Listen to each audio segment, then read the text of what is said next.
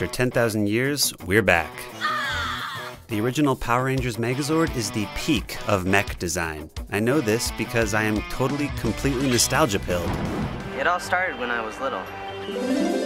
When you go to school thinking about Power Rangers, then come straight home to stay up late watching Power Rangers, you have no control over the media you consume becoming a core memory, right? Right! One such core memory is the original combining Megazord toy, the hottest toy of 1993. It was certifiably too hot to handle. So there's no way anyone was getting their hands on one of these bad boys at a KB Toys. Since I never owned one, and I am now an elderly millennial desperately grasping for his youth, I'm gonna make my own. Starting with the Triceratops Zord, piloted by the undisputed best Power Ranger. Hi, my name is Billy. I'm starting with this spray bottle because the neck here already has a perfect built-in Triceratops head. It's got the frill and the nose horn zone right here. The first step is to liberate the head shape from the bottle using a fresh craft blade. I was a bit sloppy around the edges, but we'll be able to hide this hangnail later. For now, I'm just going to continue building out the silhouette. For its bird beak type mouth, I'm using this vintage 90s Beyblade, which I lost the original spinner for, but all I really need is this cone. This 90s plastic is built real tough though. I had to cycle through all of my various scissors before finally landing on my Decepticon looking alien technology scissors. Actually, scissors are a bad choice. Let's use the miter saw to finish bisecting the bird beak. One thing to be said about trying to glue various cheap plastics together is they require a lot of sanding if you want the glue to adhere to the surface. Oh. That was fully sanded, actually. I blame this cheap oil-based bottle plastic. I'm just not good at this. I'm actually just going to keep brute forcing this until it stops falling apart. For the bottom jaw, I want something else, like this dollar store robot leg. Its mate was previously used to make a Chainsaw Man head in a previous video. But I also have a few others saved up because I love these thick robot thighs. To lower the chances of superglue breaking apart again, I'm using my favorite hack of filling the inside of whatever I'm building with a gallon of hot glue. Oh, for the nose horn, I have just the thing. This is my bits box of technically not Lego, which includes this horn from a set of dollar store not Lego. And as long as we're getting all horned up, we might as well tackle the other two horns above the eyes. But for these I'm taking some creative liberties, of which there will be many on this build, and reinterpreting the horns as a couple of artillery cannons, complete with rivets and a whole bunch of these hole things. Heat holes? I'm not really sure what this Swiss cheese motif is, but I'm sure someone does, and they're telling me right now. Thank you. Using a couple more horns, I'm chopping off the horn to save for later, but using the remaining rhombus as a Triceratops eye. It's now at the point where I want to start detailing all of this smooth spray bottle plastic. And the best candidate for the job is another spray bottle exactly like the first one. I cut out various sections and fit them over their matching contours and curves to give an extra layer of dimension that hides its spray bottle origins. And then a bunch of rivets to tie the layers together and further pull this design into the steampunk or dieselpunk aesthetic. Speaking of aesthetic, I know I held up the original Megazord as the epitome of mech design, but it's not exactly what I'm going for here. I'm also influenced by the mechanical design of Hayao Miyazaki and Akira Toriyama, so I'm expecting a lot of weird curves and rivets.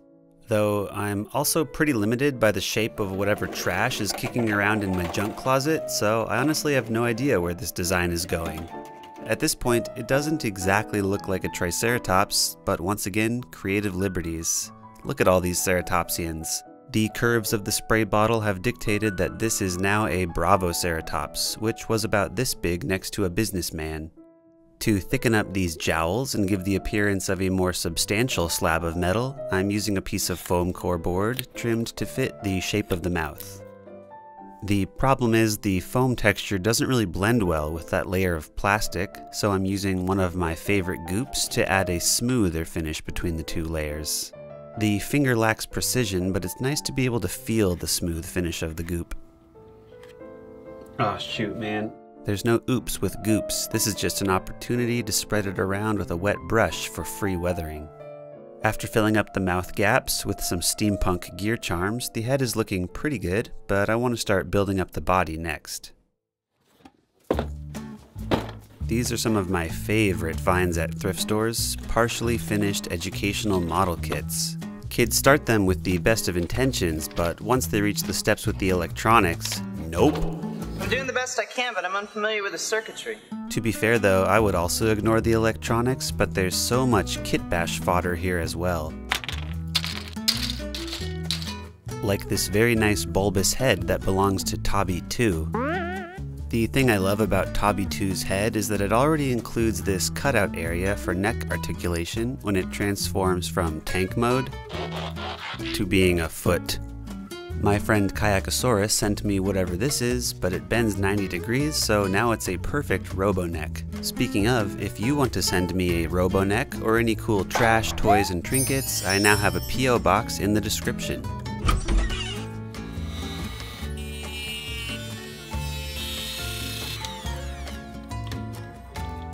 My neck was a bit too thick to mount inside Tabby 2's head, but now we're good. Then for this end section, this totally tubular toy to help with mounting the Triceratops head. Alright, time to install my neck pivot. Then, to make sure the pipe is lined up just right, I'm injecting a whole puddle of hot glue in the head and letting it rest until it's set. Set it and forget it. I can slide this on and off for easy painting later, but most importantly, this neck is fully functional. I did it! They're functional. Impossible! For the rest of the body, why not more spray bottle plastic? But first, this piece from a spray bottle nozzle goes right here just because it fits. Off camera, I trimmed the bottle so it can slot in place, but it's blocking that deep neck stretch in the back, which is where this little something or other from that educational model kit from earlier comes in handy. I'm slotting it in right here to give a little more room for the neck frill when it's folded down. Recently, I picked up one of these as a nice 90s kid treat and for kitbash garbage, but yuck, the gum tasted so much worse than I remembered it. It went straight to the trash. I can't stand bubble tape for you, not them. Oh no. Them is me? I'm using the two hemispheres as the covers for the future tank treads, as well as these two leg pieces from Tabby 2 for the front treads. I want to embed this pink hockey puck into the body for a more natural look, so I'm roughing out the space for it, then finessing the curve until it's the exact size of the container. This left me with a huge mess of fingernails everywhere, but after a little sweep up and a clean workspace, I was feeling a lot better. After gluing the pieces in place with super glue, followed by mini secret globs of hot glue on the inside for extra structural support, it was time to start filling the undercarriage with a whole mess of details. Here's a sawed-off chunk of a label maker cartridge that was previously used to make some weaponry on a big robot elephant. This fits right here, so that's where it's gonna go. Off camera, I rotary tooled off a piece of Tabby 2's head to make room for this piece as the tank tread cover. Then I realized there's an unintentional gap here between the two body pieces, so I'm blending it together with a random chunk of plastic packaging. But for this circular space right here, I'm going to use the original piece from the model kit that's meant to go there. Now that's kit bashing. For a few of these other gaps and holes that you'll scarcely see, I have a growing horde of dollar store Final Faction toys that have just enough mechanical detail to look somewhat interesting. But I do want to cover these details up a little bit. These are my socks. But this is the cool piece of garbage that I really bought the socks for. Throw those socks away, but make sure you keep this great sci-fi grate. With enough of the body done, I want to take care of the tank treads next.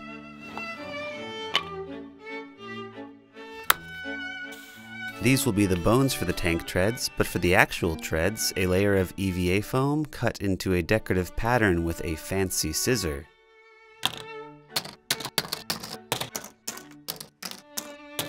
I finally discovered the official tank tread pattern after buying every pair at a Goodwill over the past year.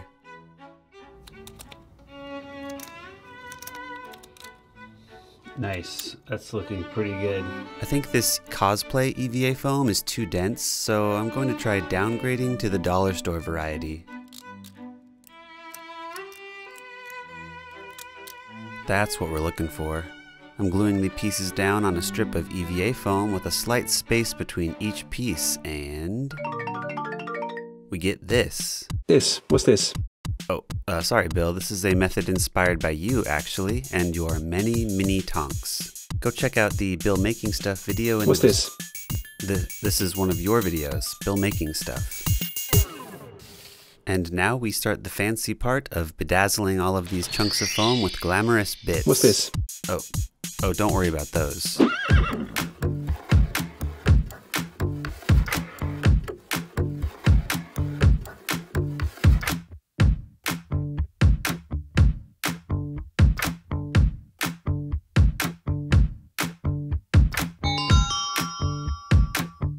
While I don't plan for these wheels to roll, I'm still going to stab a toothpick axle in between them and cover it up with a bunch of robo bits to at least imply some engine action is happening under the hood. Then for the rear set of wheels, I'm going to need some unique U-shaped piece to help hold these pieces in place. Oh, maybe some of these metal horseshoe charms that have become obfuscated under forced channel lore? Oh no. I am spiritually and economically obligated to use up every horseshoe that I bulk purchased or else. Finally, the prophecy has been fulfilled. In truth, this would make a pretty bad tank, since the bottom is not armored and instead filled with mechanical nonsense, making its soft underbelly very vulnerable. But as a graduate of the Ghibli School of Mechanical Nonsense, I want to put my degree to good use. That means filling up any free real estate with meaningless junk. Like the backside, which still looks like a spray bottle. For that, a remnant from a previous video. This is a Moonrover toy that contributed parts to become Shrek Train.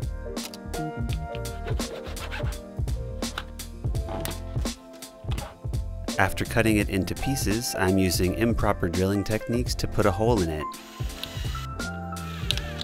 I'm stuffing in one of these pipe toys, because I'm planning on sticking another tube up through the tailpipe as a way to connect a future Zord. Then a couple dollar store robot fists to fill up these holes in the back. After careful consideration, I've decided I really don't like that this straight up looks like a bubble tape container. I'm going to hide it using a classic favorite around here. I want this Zord to ultimately have a somewhat Ghibli-esque steampunk or dieselpunk aesthetic, so I'm layering several pieces of this nut jar to resemble metal plating. This is not a Lego piece. It's something called BTR, and since it's not precious Lego, that means it's okay to ruin it and no one can get mad at me.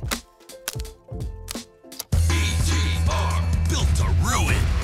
This Lego clone cone will be the start of the Triceratops' tail, articulated by a fidget toy joint brutally attached with a lot of hot glue. In the Power Rangers canon, this tail is pretty much a cannon, so I'm attaching various beads and dollar store weapon bits to make it look like it would shoot some sort of something. Then, to make sure it never falls off the bod, an entire stick's worth of hot glue hidden deep inside. Seal up the vault of those hot glue crimes with another piece and no one will ever know. I was on a walk the other day when I found this already drawn and quartered Chris Pratt. I don't need the mask, but I'm liking these gun bits as a couple exhaust pipes. Sneaking over to the front, I want to add some sort of piston connecting this round section to the wheel cover. Right now it's just a plain circle doing nothing, but by motivating it as some sort of rotating arm, it looks like it serves a function. Up on the top of the tank, I'm making an observation deck, but it needs a more deck-like texture. Luckily, I had some teriyaki for lunch 7 months ago. This gives a nice anti-slip texture to the deck, but just so Billy is extra safe, some guardrails made from this cable management loop thing. This is the coolest truck bumper you've ever seen.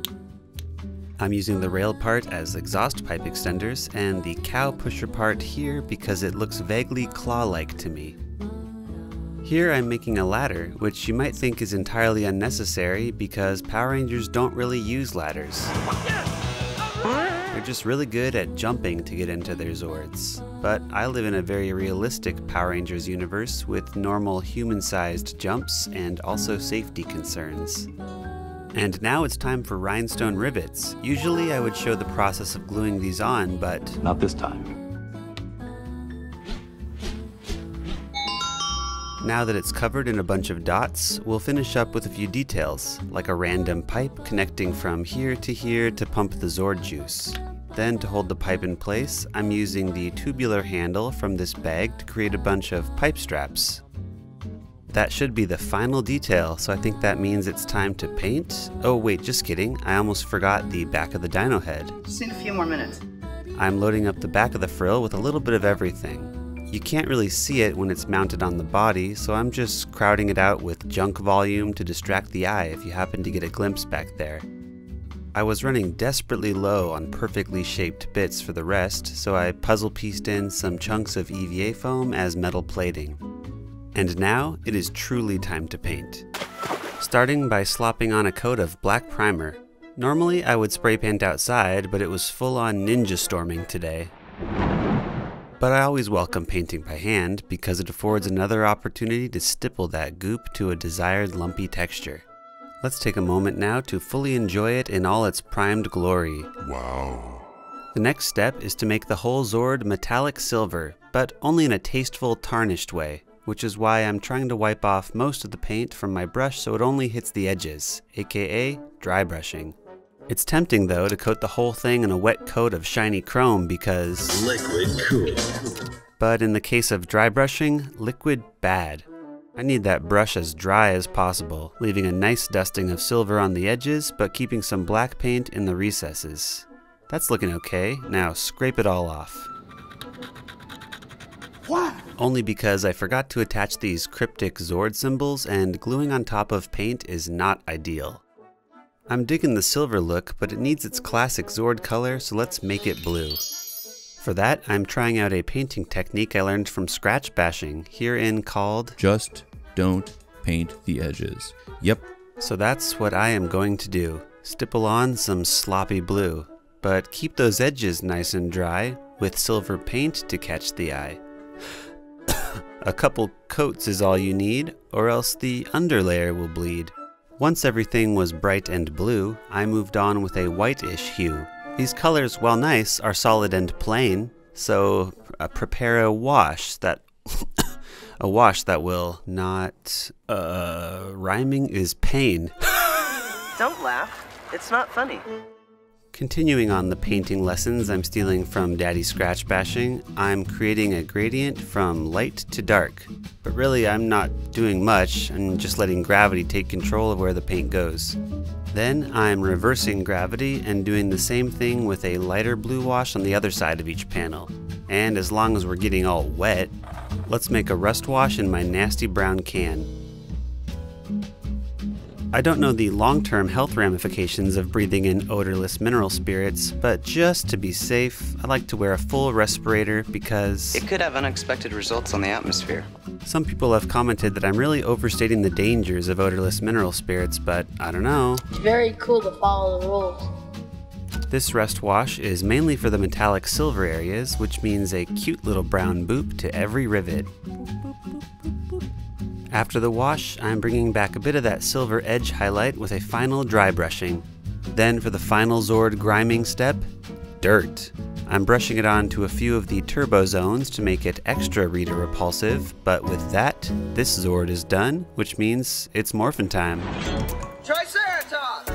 As always, thank you so much to all of the patrons that help this slow-moving Megazord of a channel keep lumbering along. But more specifically and musically, thank you to these fine folks on Patreon, such as Uncle Dude, Brooke Bird, Julie Wood, Philip Barr, Joseph Baxter, Burb Holder, Parker Rosman, Bodie Logan, Muda Percolator, Alicia Evans, Jesse Ellis, Parker, Clink, Rosalind, Heidke, Marzan Oslo, Truett, Forrest, Margaret V, and Play Nicole G. Riley Jones, Cries Not So Art, Jord B, Cordovalo Art, Cringe Gamer, Paige Luther, Sarah Rowan, and Isaac Marks, Kiwi Camille, Hartfield, Kathy, Kayla, Brakowski, Ulysses, Bailey Irish, Cream Geek, Loves Pasta, Shelby, Rachel, Brian, Rio, and Ryan, Nick Smith, Mobzilla, Zachary, Zach, who will do 69. Felicity Reeves, just in time for crafts. Tyler Scott, Ness and Pace, Sarah Swanlin, Atkinson Hayes, Crazy Cat and Crazy Dave.